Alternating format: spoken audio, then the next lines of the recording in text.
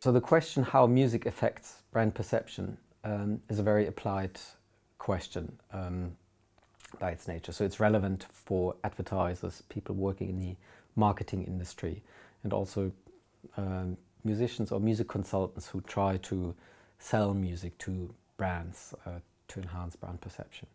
So there's definitely a commercial angle to it, and if you kind of know the trick how to make a brand perceived as more interesting or more attractive with music, then that would be a great achievement. And I think there's a long history of using music in commercial contexts and with brands and advertising campaigns. But research only started about 25 years ago, and people have tried in the lab or in experimental settings to pair certain brands or products with music. And music presented with a brand does change brand perception, obviously. But not all types of music work for all products and all brands, but there's a bit more to it. So you need to know three things. You need to know the values of the brand, or the positive values of the brand that you want to transport. You need to know features of the music that you're going to use, and characteristics of your target audience. So only once you know who you play the music to and who you're advertising to, and what features the music has that may be able to transport the positive values of your brand, then putting these three things together would make for an effective use of music in brand perception and advertising. There have been studies from the 90s that looked at musical fit, so the fit between the music that's being played and the brand that's being advertised, and found very prominently that the better the music fits the product or the brand, the more effective it is in enhancing positive brand perception.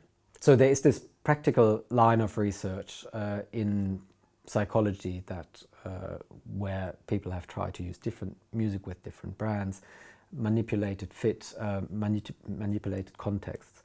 But there's also a whole other layer of research or psychological research that contextualizes these investigations. And it does fit within Daniel Kahneman's framework of biases and heuristics of human cognition, which basically states that in many situations we don't make rational decisions especially in daily activities. So the chewing gum we buy at the till, or the shampoo that we grab quickly from the shelf, these aren't decisions that we think long and hard about, because we don't have to and we don't have the time, and it's not a big investment, and there's hardly anything that go wrong. But especially these decisions that we make all the time and where we don't invest a lot of thinking, they are open to biases and heuristics. So they're often not rational, but driven by contextual factors. And contextual factors can, for example, be associations that we make with a specific brand, or that we recognize a specific logo from previous episodes. And one of these factors that can come into play is music. Music is a stimulus that is good for introducing an emotional context for almost any information that is presented with it. So if a brand or product is presented with music, say on TV or radio or in other contexts, then even though you might not be paying special attention to the the music sets a context, so it puts you in a certain mood, it gives associations, it has a style or a genre, or there's a singer, and if it's popular music and you're familiar with that style, it will remind you and you will associate something with it, and these associations then get remembered and committed to long-term memory. And that's very hard to suppress because we don't have any conscious control over the associations that we commit to long-term memory. And then at the point where you're presented again with a brand choice or the choice between different products, maybe this positive association that was initially triggered by the music when you were first exposed to the brand will come up in that choice situation, and it will just have the effect that you're a bit more likely to choose brand A than brand B, just because it has been presented with music that you happen to like or that comes to your mind in that situation again. So that's a mechanism that describes why music is a very good candidate for enhancing brand perception and why it's particularly useful and effective. And it does creep under the radar in the sense that we can't really suppress it, and it's often connected to an emotional way of processing which is quick and we don't scrutinize it cognitively. And that's different to arguments that are made as part of the message, where, for example, if you state this car is so much more effective in its fuel consumption than other cars. This is something that you can challenge cognitively, where you can compare information with other information, and you can have your own cognitive defenses against that advertising message argument.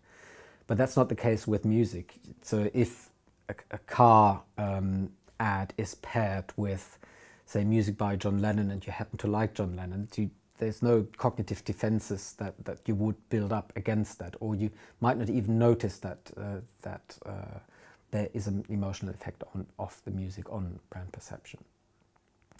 Obviously, it's not a silver bullet, and it's usually not massive effect sizes that would sway our opinion or purchase intent from one product to the other. And there are many other biases and heuristics that influence purchasing behavior. The most important one being I buy the stuff that I bought last week and I was satisfied and happy with it. But yet, if it's especially for small consumer products that where there are a lot of purchases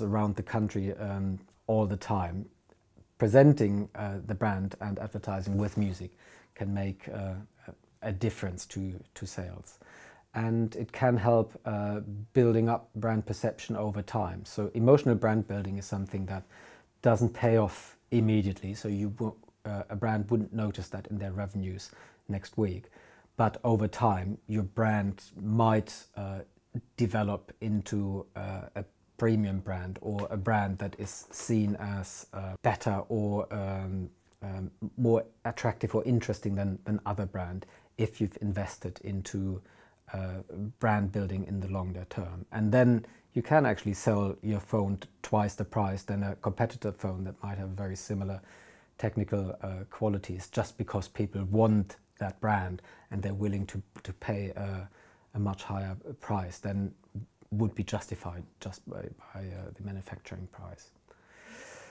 So in the end, the open questions are, can you automatically identify music that would fit a brand? So for example, can you search music databases with a brand profile and would return a list of candidate tracks that would fit that brand?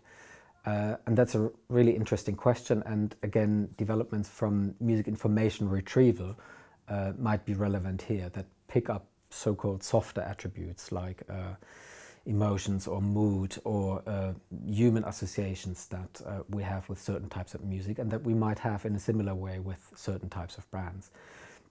And then I think on an emotional level, the brand and music could be matched even automatically. But what is really important to evaluate whether a particular song fits a particular brand or product. So there should always be empirical testing before a TV ad goes out or a brand decides to sign up to a new music or audio profile or a new sonic campaign, because you never know how, even if you think a certain piece of music fits a brand, you would always need to validate that with the target audience, because your target audience might have a different music taste, might have grown up culturally in a different world, be older or younger than you, and it's very hard to judge what these people make of a particular song and whether they think the association between song or music type and brand type is actually fitting and is enhancing the positive values of the brand. And I think that's why it's very exciting and an exciting line of research to look at in the future.